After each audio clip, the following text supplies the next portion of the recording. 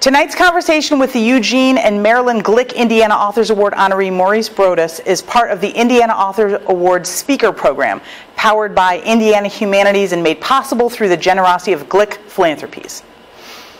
An accidental teacher at the Oaks Academy Middle School, an accidental librarian, the school library manager, which is part of the IndyPL shared system, and a purposeful community organizer, the resident Afrofuturist at the Kheprw Institute, Maurice is a Renaissance man whose work spans genres and mediums.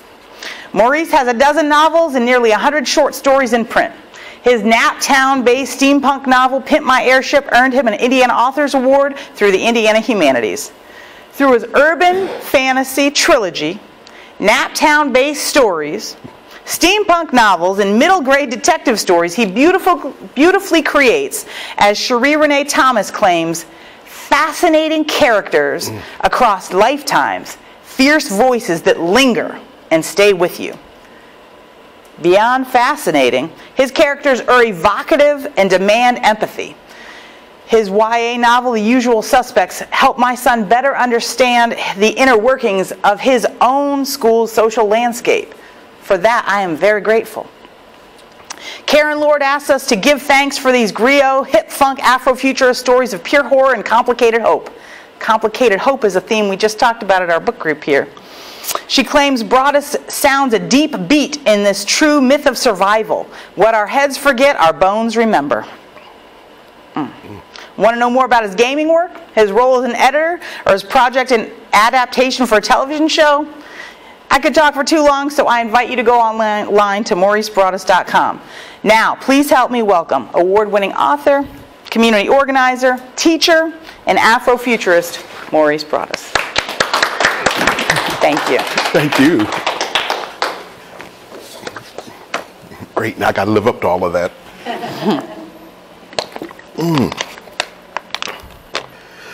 So we're going to talk about discovering Afrofuturism. What does Afrofuturism even mean, right? And by the way, thank you for having me. Let me start there. Thank you for having me. We're so grateful. Oh, no. Thank you. So I am the resident Afrofuturist at the Kheprw Institute, okay? And I love introducing myself as the resident Afrofuturist there because people like to just nod like they know what that means. They're like, oh, you're the resident Afrofuturist? Yeah. Yeah. I'm like, okay, yeah.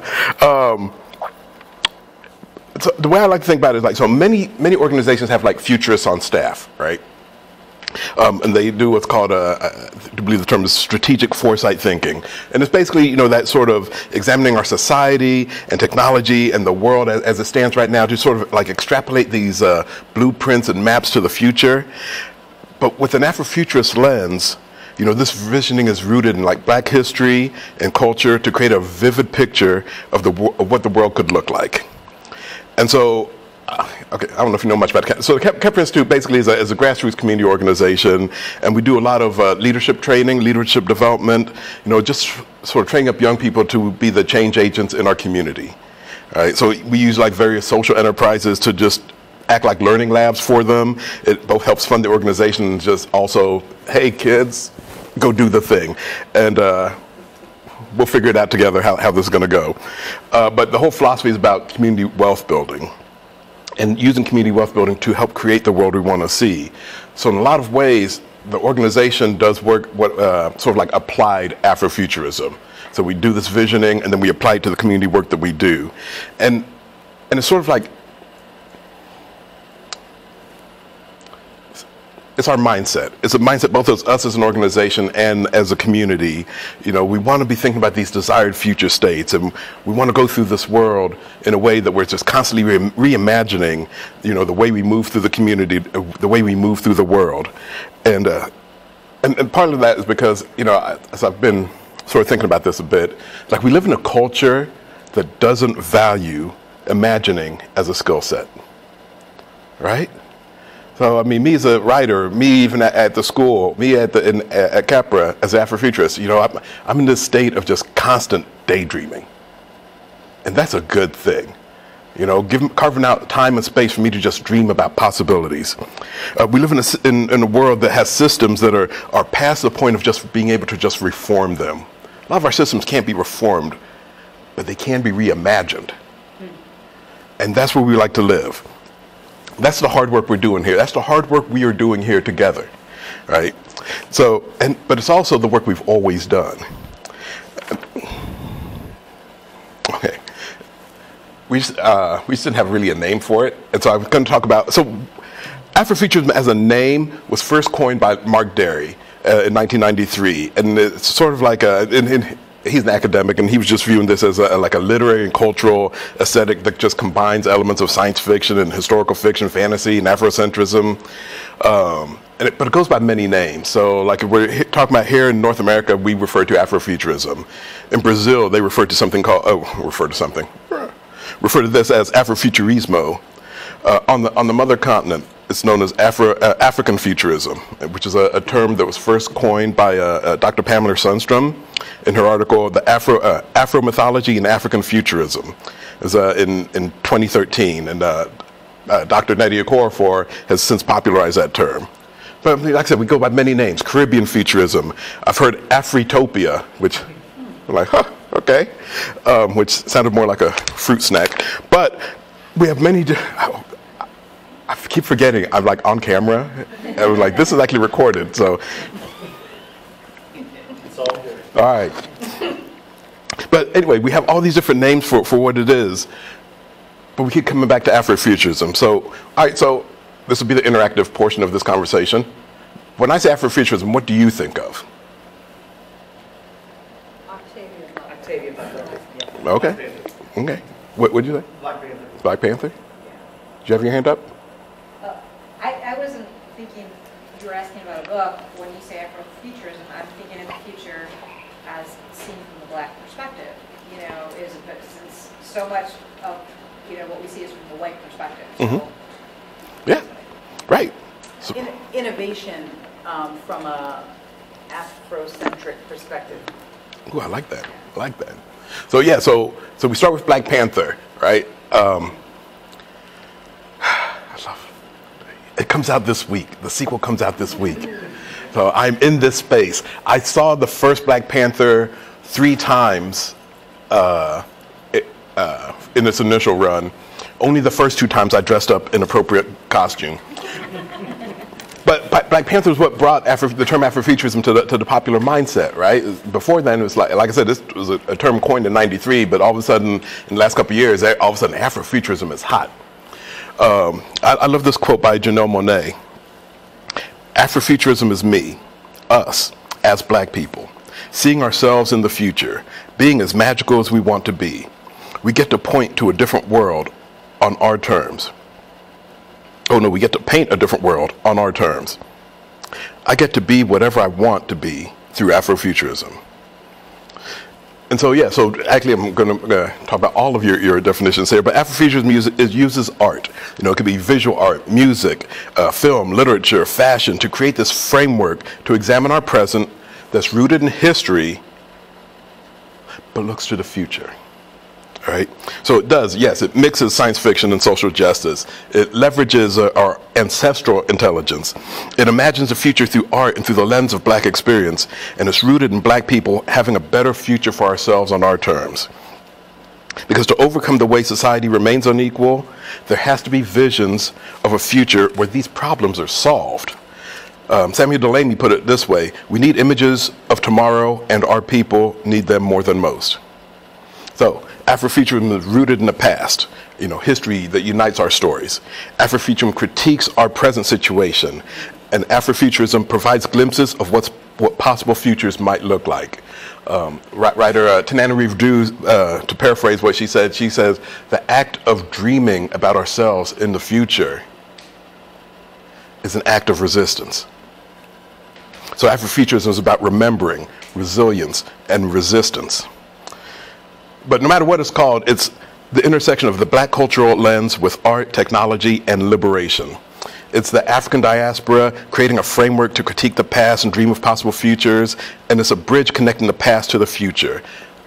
There's this African term, Sankofa. Actually, it's a word from the Twi language that means go back and get it. Or it's not taboo to fetch that which is at risk of being left behind. And so we see Afrofuturism in all sorts of different things. We see it in the canvases of Jean-Michel Basquiat. We see it in the photography of René Cox. I'm going to focus tonight on like 3 principal areas: music, literature, and film. All right, so like I said, we'll start with music. So like I said, black people have always been futurists from the moment we arrived on the continent. You know, in order to find ways of being innovative and resilient, you know, we took hymns from a religion forced on us and used them to forecast a future free of slavery.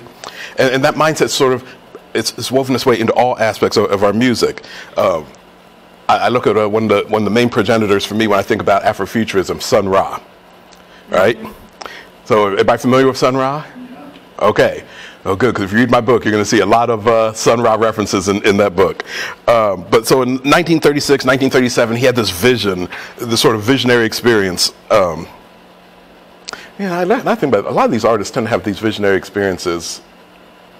Nope, never mind. I was going to go down a bad rabbit hole.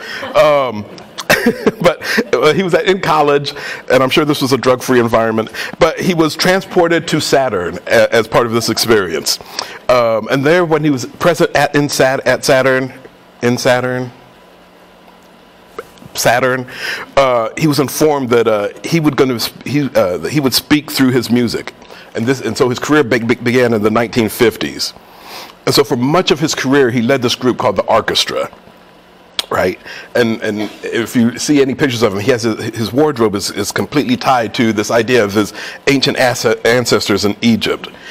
But he fundamentally believed that the future of for black people would be intergalactic. So he had one of the seminal albums of Afrofuturism was his album "Space is the Place" in 1973. There was also a movie, "Space is the Place," which I'm pretty convinced you will get a contact high from watching. But, I mean, it's well worth watching, but whew, it's a lot. But then, so we got Sun Ra in the 1950s. In the 1970s, we got Parliament Funkadelic, the rise of Parliament Funkadelic. And then this is, again, so with George Clinton, the founder of Parliament Funkadelic, he's combining his love of things like The Outer Limits, and also the fact that he and Bootsy Collins, the bassist of the group, encountered a UFO. And a lot of drugs. There is that theme there. I watched this one documentary on them, and the amount of drugs they did through the decades. It changed with each decade what their drug of choice was. But somehow they encountered a UFO, and when they were present at the UFO, the mothership was angry with us, with them, for giving up the funk without permission. Right? So that became part of their mission as a group, and with all their music. So it combined like this civil rights movement and this notion of that we shall overcome in order to create this positive future. Because in his future, the struggle's over and we've won. Right? And so this is the mythology that begins in earnest with the album The Mothership Connection. But in this worldview, funk is seen as a path to enlightenment. In 1977, their album Funkadelic versus the Placebo Syndrome, in their first track, Bob Gun, Endangered Species, it weaponizes funk as a sort of self-protective device. So George Clinton said this: we had put black people in situations nobody ever thought they would be in, like the White House. I figured another place you wouldn't think black people would be was in outer space. I was a big fan of Star Trek, and we did a thing with a pimp sitting in a spaceship shaped like a Cadillac. And then we did all these James Brown type grooves, but with street talk and ghetto slang. So in my world, we call that world building. And they were great world builders. And again, you'll see a lot of their influence in literature. I know they've been huge influences on my work. But again, it all starts with this mythology that we create about ourselves, the story we tell about ourselves into the future, this journey into the stars for ourselves. Speaking of which, so we did the 50s, we did the 70s, we'll go now to the 90s, Outkast, Andre 3000, one of my favorite groups. So one of their albums is called Aquameni, and one of their lead tracks was called AT Aliens. ATL for Atlanta, where they're from, and then Alien. So it's a portmanteau of those two words. But basically it depicts outcasts, the story of them feeling disconnected from the world that they live in as they're trying to celebrate, their past, their roots in Atlanta. But they're dreaming of this future, right? This future that, because they don't want the one that they're trapped in, because this society that's been created for them is just not meant for them, and it's largely because of their race. So they start dreaming of this new world, this better world where they can be themselves. Then we have Janelle Monáe, who I love Janelle Monáe. And one thing I really appreciate about her is this, talk about world building. I think she originally envisioned this album series because it was called Metropolis. I think the first album was Metropolis Suite 1, but it was all based on the 1927 film Metropolis, a silent film. So she got her inspiration starting there. And she'd envisioned, I think, this 9-album suite of what was going to be delving into the story. But it all follows this fictional character of Cindy Mayweather. She's this messianic android, and she's been sent back in time to free the citizens of Metropolis from what she calls the Great Divide, which is a secret society that uses time travel to suppress freedom and love. It's a lot, and I love it. And this is also when Prince became a huge fan of hers, and he becomes one of her mentors. I'm also a huge Prince fan. So fast forward a couple years, she releases her first full-length album, let's see, what's it? The Arch Android, which basically is the second and third movements of her suite. I'm trying to condense this down. I'm just like, do not sound like a Janelle Monáe stan right now.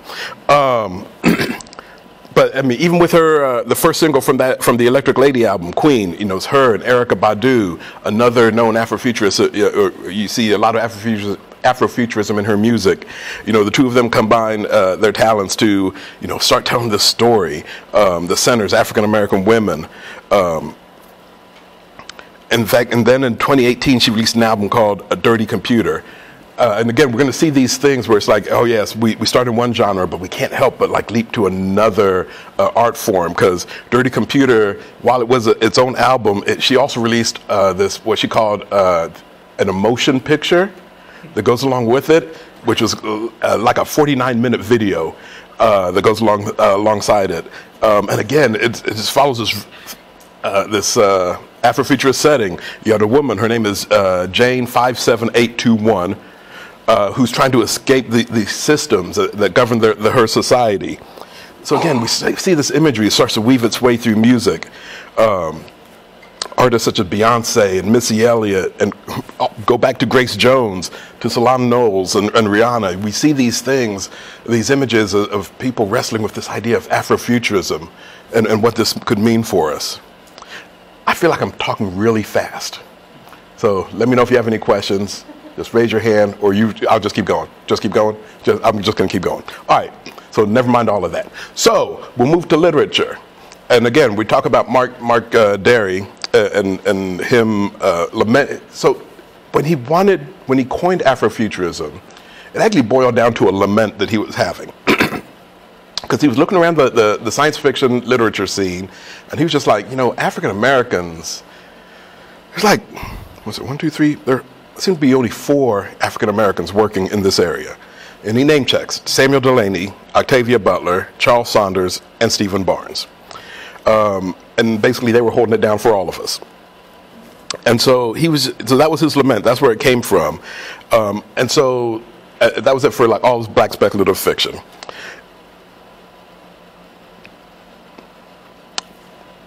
And while he coined the term in 93, and his lament was due to a survey of the scene at the time, again, it's the work we've always done, right?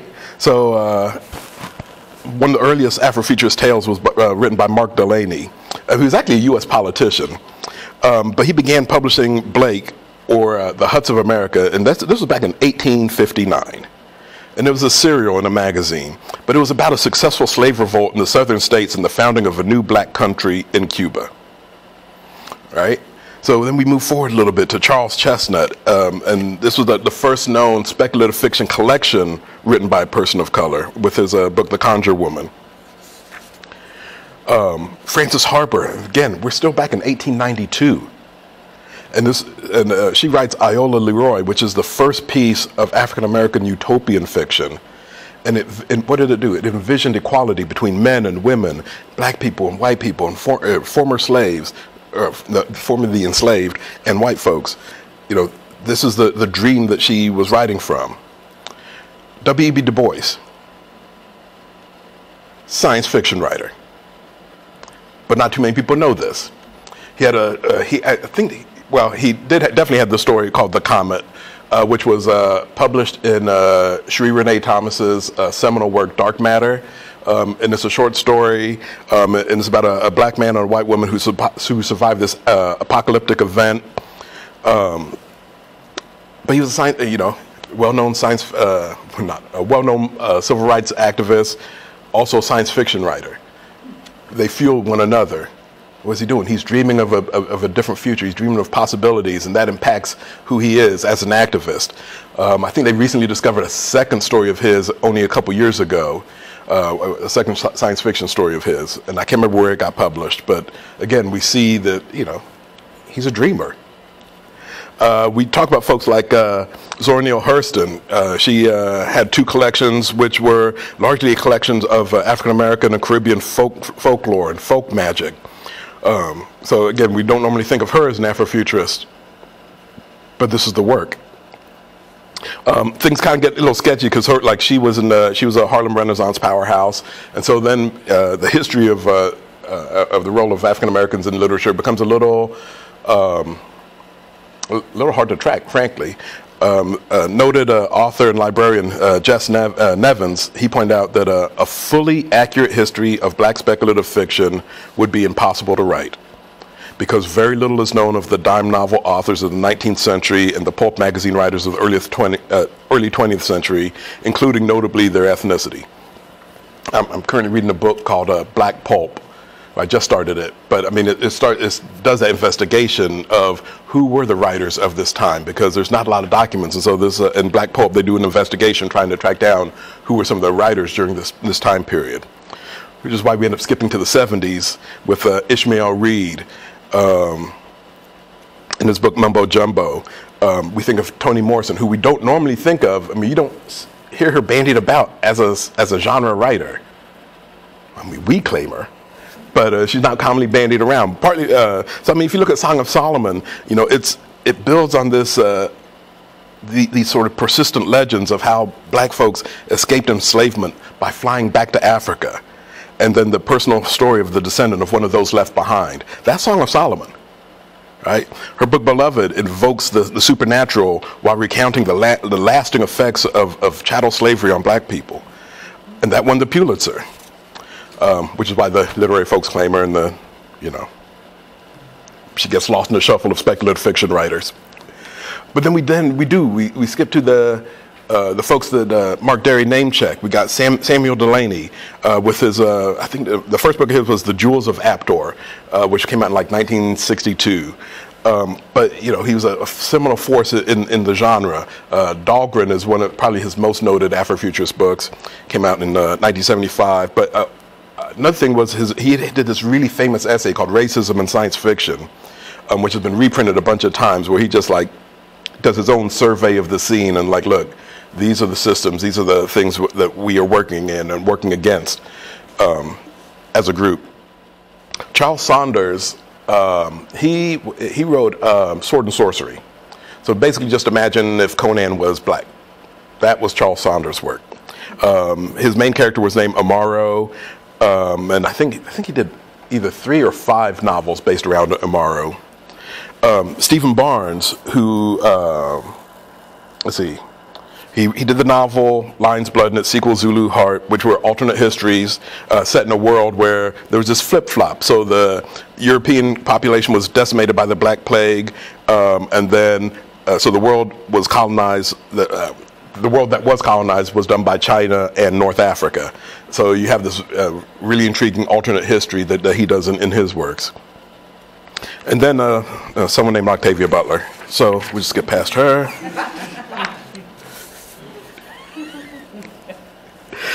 So Octavia Butler, she was the first science fiction writer to win the MacArthur Fellowship, what we call the Genius Grant. She's the first sci-fi writer to win that.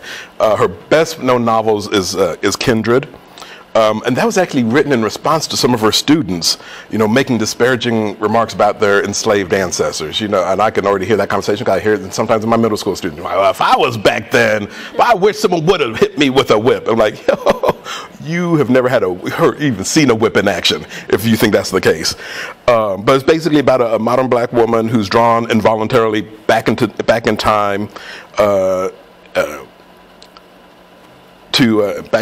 time to the time of enslavement, ensuring that this white, it's a complicated story, but she has to ensure that this white supremacist lives in order that her grandmother gets born.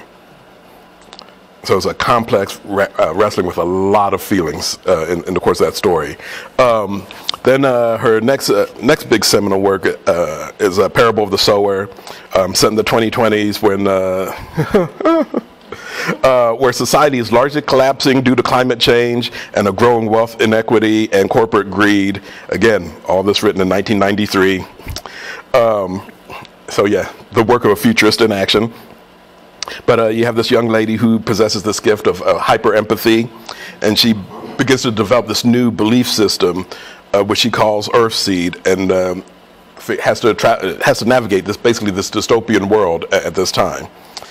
But again, Lauren, the character in there, she believes that humanity's destiny is to travel beyond Earth and to live on other planets, right? So yeah, we all, a lot of us point to Octavia as a major influence on us. But right now we're still in the middle of a major black speculative fiction boom, right? I refer to The Queen Ends, Nalo Hopkinson, beginning with her book Brown Girl in the Ring, Niecy Shaw, she had a collection called Filter House, but she just came out only a couple years ago with Everfair, which is her steampunk novel set in an alternate history of the Congo, and I know the sequel is she's doing the edits to the sequel right now, but it's coming out soon. And then N.K. Jemisin. Sorry, that was my moment of silence for N.K. Jemisin. That's my hero right there. Her debut novel, The 100,000 Kingdoms, was the first volume in her fantasy series called the Inheritance Trilogy. It was nominated for the Nebula in 2010, shortlisted for the Tiptree Award. Well, it was nominated for a host of awards. But she came out with a book called The Fifth Season in 2015.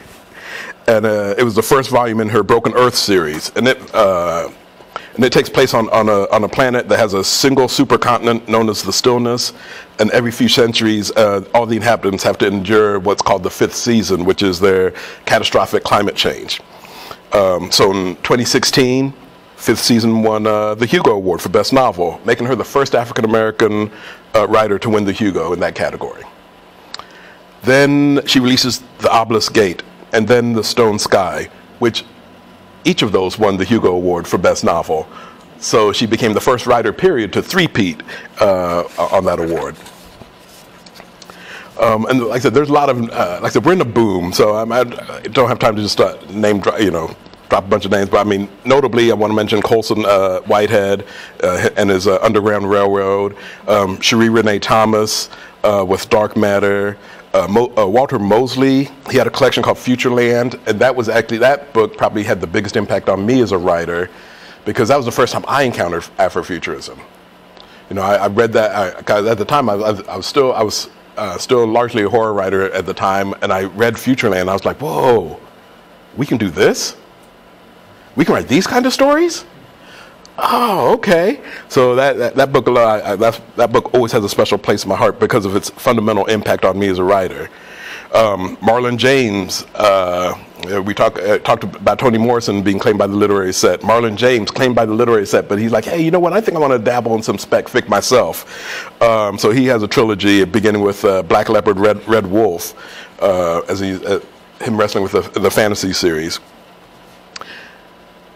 Now we're back to Janelle Monáe, though. So we talked about her in music, then we talked about her in film. Wouldn't you know, she launches a book earlier this year. called The Memory Librarian and Other Stories from Dirty Computer. So that again, so Dirty Computer was an album, then became an motion picture, and now a collection of short stories which builds on that world, which was released the same month as Sweep of Stars, my book. Dang on it, timing. But even I bought copies of The Memory Librarian. Who was I fooling? I will mention my book, Sweep of Stars. We'll probably come back to that during the Q&A a bit.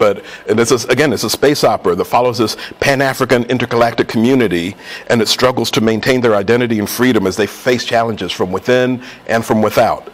But again, it starts with that space of what could the world look like built on our terms. That's the springboard of the book.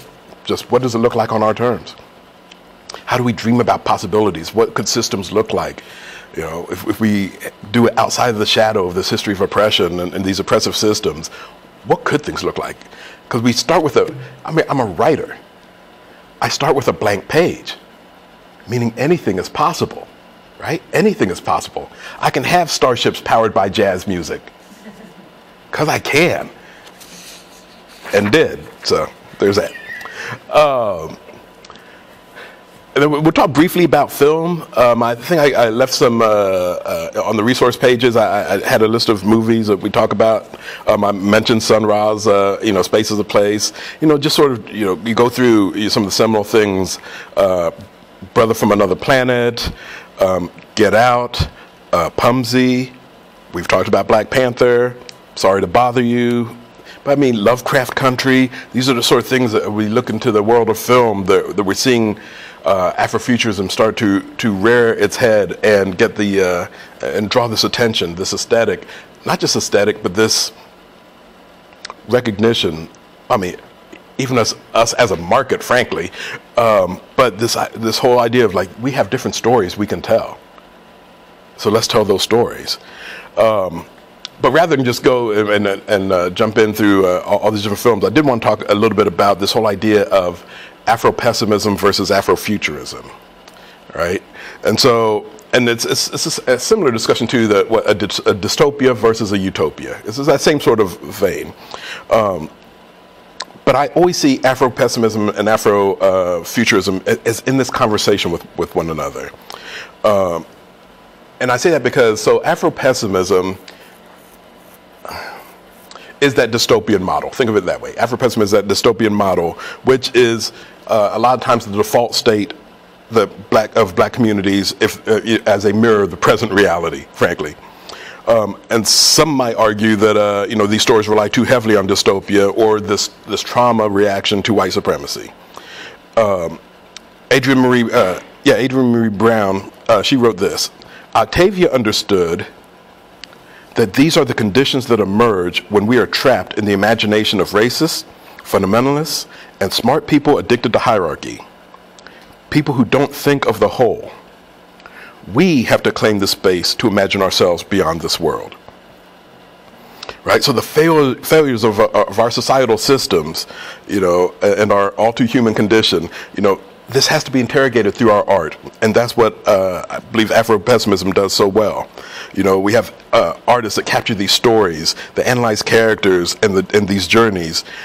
But even when I think about Parable of the Sower, I mean, people stay locked into that into the dystopian nature of that work. But what's at its heart? At the heart is Lauren, this character who's this agent of change, an agent of hope, who's going on her journey, and her journey ultimately is spreading this message of hope to change the world. And so I think a lot of these stories, I mean, Parable of the Sower, An Unkindness of Ghosts, if you want to read River of Solomon, and have your heart, duly ripped out. And so much of their work just rips out your heart. Even from Get Out to Us, these dystopian stories, they speak to our resilience. We see these characters maintain their agency. We see them assuming these adaptive postures as they go through the trials and tribulations of the story they find themselves in. And like I said, to overcome the way society remains unequal, there has to be visions of the future where these problems are solved. And that's Afrofuturism. And so our goal here might be best aimed at creating these possible utopia, the idea of us reaching for this dream waiting to be imagined into existence, right? That's what we do, So we write these characters who embody, on the one hand, we have characters who are embodying, this resilience and all that, but in Afrofuturism, we build on that, and we have these characters that are embodying these new principles, new ways of being, new ways of doing, stories of joy and thriving, stories that where we've arrived at the promised land that those who are in the dystopia are persevering toward, right? The dream of the utopia is visions of the future. It's visions of future hope. All right. Then there's Afro-Surrealism, which I won't talk much about, except to say this. So let me define Afro-Surrealism for a start, okay? So Afro-Surrealism is expressing the absurdity of life in a racist society by embracing the disturbing and the bizarre. So Ralph Ellison's Invisible Man, for example, could be considered one of the earliest and most famous Afro-Surrealist works in literature. Writer and director Terrence Nance, he had a sketch show called Random Acts of Flyness, which the New York Times described as kaleidoscopic and nearly unclassifiable. That sounds about right. In Get Out, we see Jordan Peele wrestling with this idea of the sunken place. But my prototypical example of Afro-Surrealism is going to be Sorry to Bother You. Y'all, I was not ready for that movie. Right here. So I was watching this movie. I'd arranged one of my Afrofuture Friday discussion events. We're like, hey, let's watch Sorry to Bother You together. Yeah. Sure, we'll watch it in this church. And sure, church, invite your church folks to it. And so that did not end well. But the movie ended great. But that church is still not talking to me. I say all this and go, we've looked at music, we've looked at literature, we've looked at film, and if I start diving into, what does Afrofuturism look like in architecture? What does it look like in visual art, or dance, or fashion? I mean, we'd be here all night, right? But I want to recap where we are right now. So Afrofuturist art is the intersection of the Black cultural lens, technology, liberation, and imagination. It bridges the past and the future in order to critique the present. It's about remembering. It's about resilience. It's about resistance. And it creates awareness, it raises consciousness, and maps out potential futures. But it begins with this journey of self-discovery and exploring Black identity. It involves this radical imagination as we break about systematic baggage, right? So one thing I've learned being the resident Afrofuturist at the Kheprw Institute is we're doing this community organizing work, or in fact any struggle where we're trying to break apart systematic baggage, no matter where you find yourself and how you're doing it, the totality, the immensity of what you're up against, looms so large, it can sometimes feel hopeless, right? You'll have I have had many dark nights of the soul, when I lay awake wondering, what is the point? We get to these moments where we're just tempted to give up. And the only thing that keeps us going is this living hope. We're constantly, we're asking, what future do we want to see? We want to imagine these alternate tomorrows.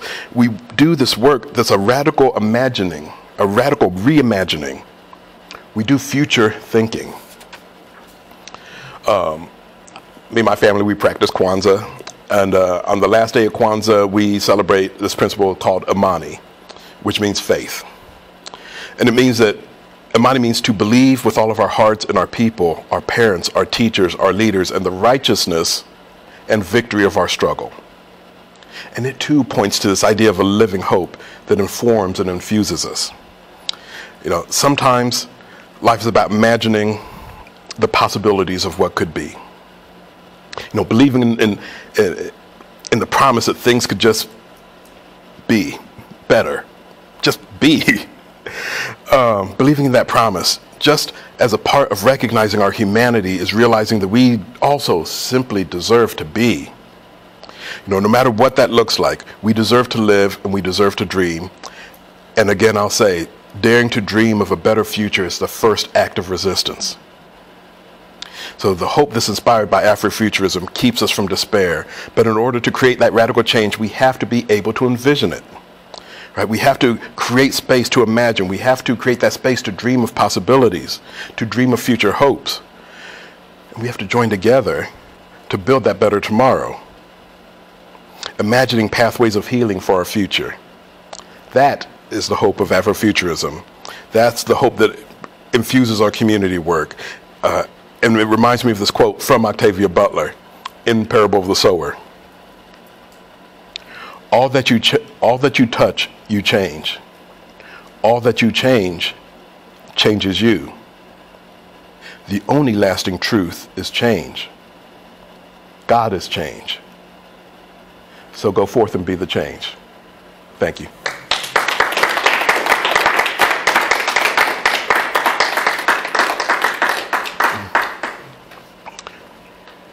Should I take some questions? Would you like to take questions? I can take some questions. And if so, I've got a mic for the recording if anybody has one.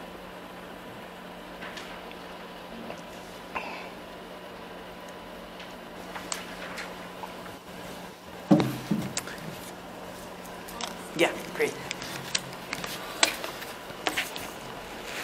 So if someone were interested in sort of getting their toes into like starting reading or listening to things related to Afrofuturism, where would you recommend that they start?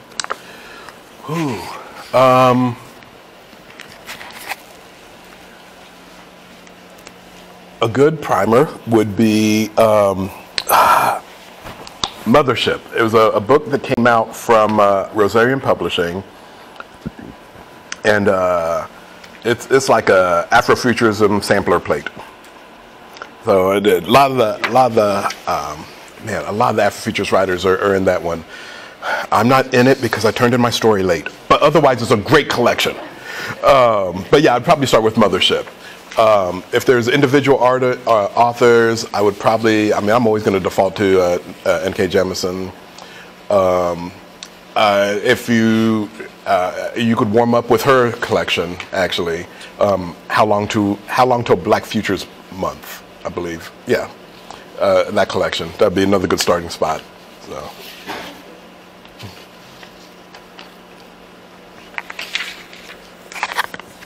We just had an active discussion about Pimp My Airship, and Sleepy featured heavily in our conversation. The arc, and there might be other questions from people who were there, but the arc of his character's journey from like just wanting to check out in the ways that he wanted to check out versus taking responsibility for being the voice and the spark of the revolution was really powerful.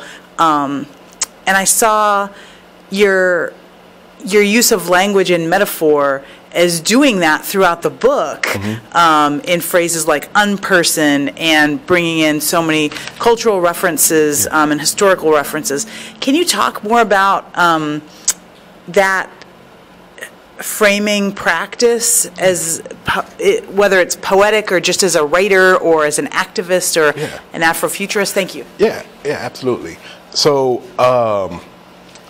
actually, Pimp My Airship was a difficult book for me to write. And one of the reasons, one of the many reasons, was, like I said, I'd actually come up as a horror writer. And I first started writing, the Pimp My Airship is actually the novelization of a story I first wrote in 2009. And so, even when I was writing that story, I was just like, this is going to take me in a different direction. In fact, I even got halfway through Pimp My Airship, the novel, and just like, I don't know if I can do this, because people know me as this, but this book,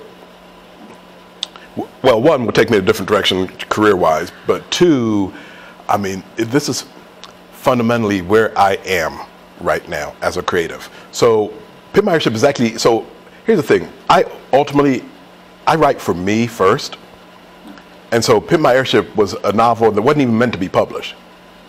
It was something I was trying to work out for myself. I'd come to a spot in my life and in my career, and I was rethinking, reimagining my life and what it could be, and I was just like, but I'm just a writer. How can I use that gift to impact my community, to impact the world around me? I don't even know what that even means, much less what it could look like.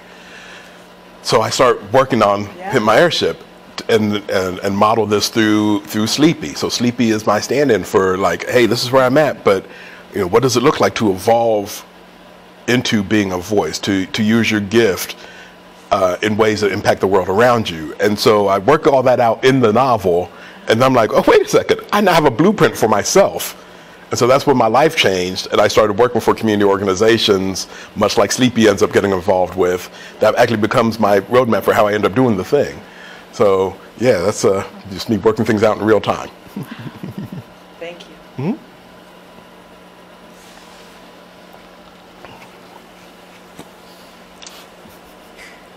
I know there were several things that the group was like, oh, I wish we could ask. Let's see. Okay, so I read Pimp My Airship, and I thought it was really interesting how, like, in the first half of the books, I guess Sleepy doesn't really consider himself, like, the voice or, like, this passion, like, this person for revolution, yeah. But I think it's really interesting that, like, it's very obvious that in the first half of the book, his poems, like, move other people, and, like, other people are seeing his talent. So, like, how do you feel like you see that reflect, like, in your Black community or in your community, how, like, there are probably tons of Black people maybe around you who aren't aware of their potential to, like, be Afrofuturist and, like, what they can contribute to the movement? Or they don't stay that way long. So I mean, Sleepy's struggle is real. Yeah. I mean, I'm sitting there, even when I was hearing my own introduction, I'm just like, who are they talking about? I think that's me. And so so something I very much wrestle with. I just feel Sleepy's pain throughout. But there are a couple things. So one of the things I'm reminded of is my book launch event for Sweep of Stars. So my publisher was like, you have to do a book launch event, and I'm like, okay. I'll do a book launch event. I will caution you, though, that I have this reputation of being over the top. Is that all right? They're like, we don't know what that means, so sure. Okay. And then I don't plan my book launch event. My community of fellow artists planned the book launch event. I just turned over to them. It's like, hey, I have to do this book launch. I don't know what to do with it. Can you all help me dream this thing into existence? And so that's what they do. And so, if I get choked up, just excuse me. So I turned over to them, and so as my book launch event, we end up getting this entire, it's called the AMP, but it's basically this sort of like this food hub of like a couple dozen restaurants. I mean, that's the kind of space we're talking about. So the AMP itself donates the space to us for like $100. Like for $100, take our entire building. You can have all of it.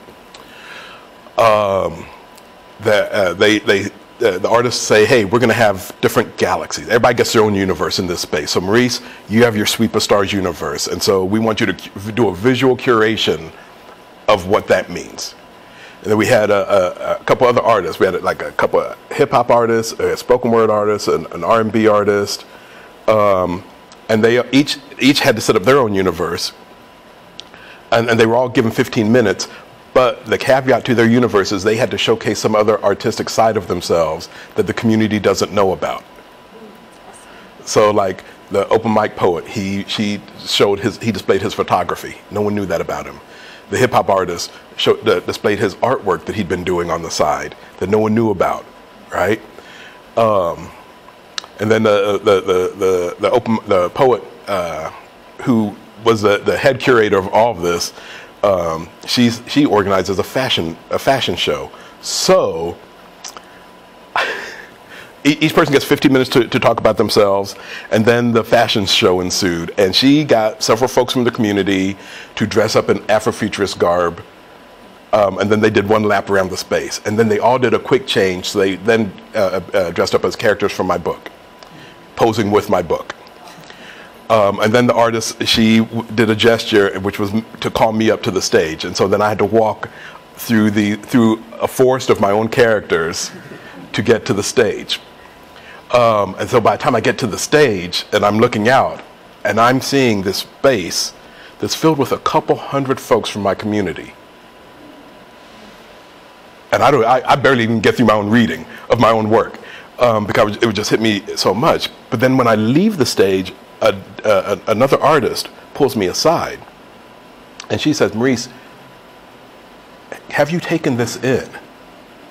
Your community has come around you. We're here to support you because of the work you do in community. And so that's something I sit with for a start. I sit with that. But then even as I'm going through and I think about what is it I do, I'm like, I don't really see that I do. I can't see what I do. That's why I am in community, because sometimes we have these blind spots about ourselves, right?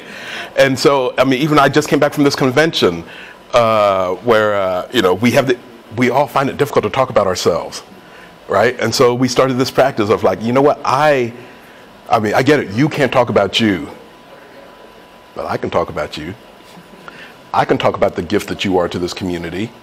And the value that you bring, one as an artist and one that you bring and that you impact, how you impact the people around you. And so we just sort of made that our practice. We speak for one another and speak that truth of who we are to one another. And we just make that our practice, our communal practice of just moving through the space. And I don't know if this gets to the answer of your question, but I'm just like, this is the practice. This is the work. And I'm glad to be a part of it.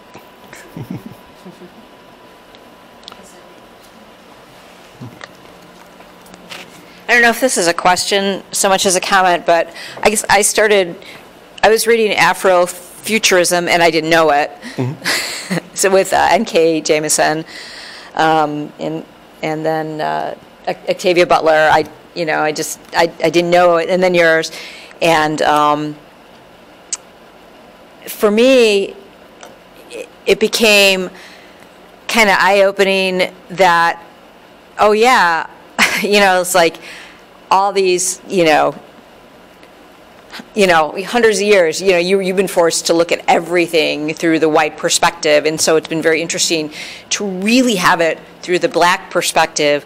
And one of the things I mentioned in our book discussion was sometimes even reading your book, it felt like almost like picking up at times like Shakespeare or Jane Austen, where it was like just a little bit different language. Mm. And so I had to get used to it. So I guess my question is, what has your response been from the white community? Because I think it's really important to be able to imagine our future. Mm-hmm. But we spent our, like, Star Trek's great. Yeah. But, it's great, but still everything was like, okay, so we'll put a black person here or this person here. It's from the white perspective. Right. So now it's a really interesting time in our life to get books. And now that I buy them from Amazon, I get all these other authors like Blood and, what was it called? Blood and Bones. Children of Blood and Bones. Love that book. Okay, so it's like interesting to really, really read a book from the perspective of the black person. Right. Because it's different. It's different. It's not just a black person being put in a white show. Right.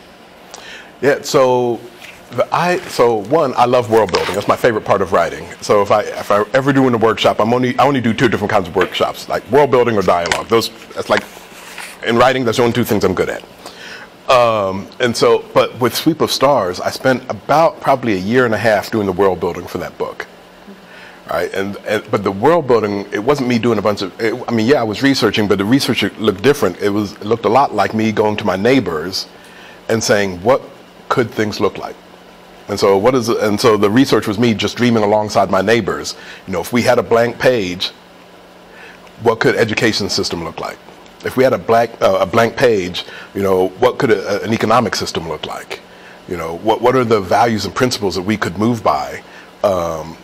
That would be, if things were left, if we could create them from scratch, what could these things look like? And that was part of the fun of writing Sweep of Stars. It's just that whole process of just dreaming alongside folks, and by doing it together. One, I'm working out my book. Two, they're now forced to think about, wait, what does things look? What am I working towards? You know, the work that I'm doing now. What does it look like 100 years from now? What are we working towards? If you know, what would if I have some friends who work in food justice. What does that look like? What if you win? What does it look like? How could things be different if we win? And that was sort of the thought exercise behind all of Sweep of Stars, was to just to be able to do that. I think I lost the thread of your question. Yeah. Do you? So I have. Oh, I know. Hang on. I got something else. Okay. Now, it just took me a second.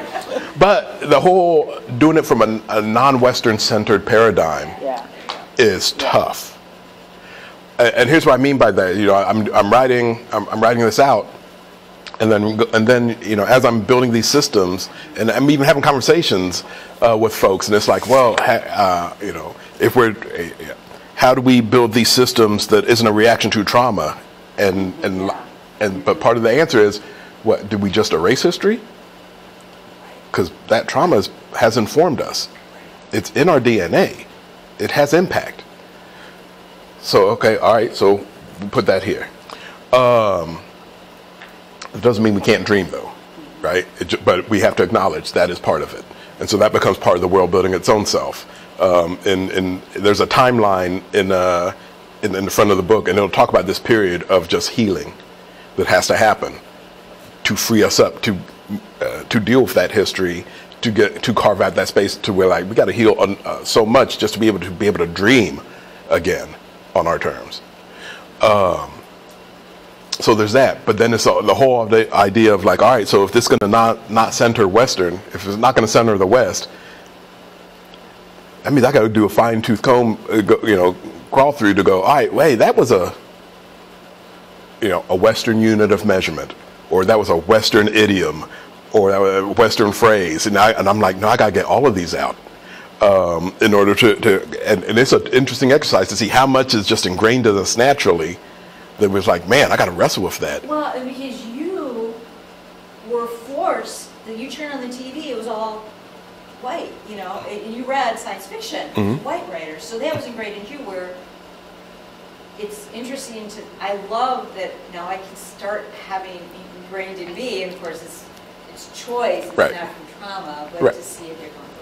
Right. Well, and it's interesting because you asked about the reaction from white readers, and I remember when my first novel trilogy was called The Knights of Breton Court, which was an urban fantasy series, and it was I pitched it as The Wire meets Excalibur, so it was my King Arthur in the Hood novel, and one of the pushbacks I got from a quite vocal element of Arthurian fandom, which apparently is actually a thing. But they were just like, well, I just felt like I was, that wasn't my King Arthur, and I was just locked out of it due to language and da-da-da-da-da. And I'm just like, okay, I could see that. Counterpoint, however.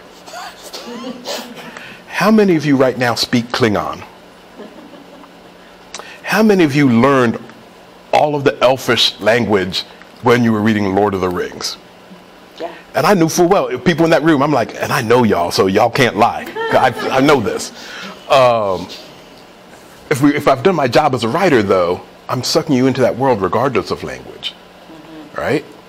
I want to carry you on the tidal wave of character and story and just propel you through. And like, yeah, you might have a new paradigm, a new story to have to wrestle with. That's okay. That's the work. Yeah. That's the work. That's the work. Yeah. That's the work. That's what I encourage my students of. Sometimes you have to read things that are technically above your grade level. But you know what? Wrestling with hard things is okay.